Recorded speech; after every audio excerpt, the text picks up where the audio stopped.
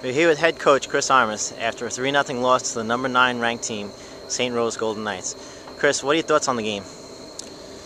Well, look, obviously we set out tonight to win the game, so I'm disappointed in a 3-0 result at home.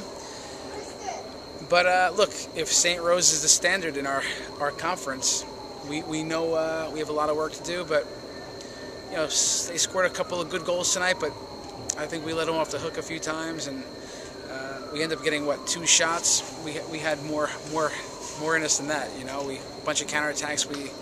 We didn't make much of. Good set piece right outside the box. So, look, we'd love to get things right and have another crack at that team come November. So, look, I'm proud of our girls' effort tonight. That second half was our best soccer of the year, and we had them on their heels a little bit. You know, those games are very telling. They tell a lot about players. You know, it's a real game tonight, and you know, we have a big game on the weekend, so we're going to move forward. But we won't forget this one. All right, thank you.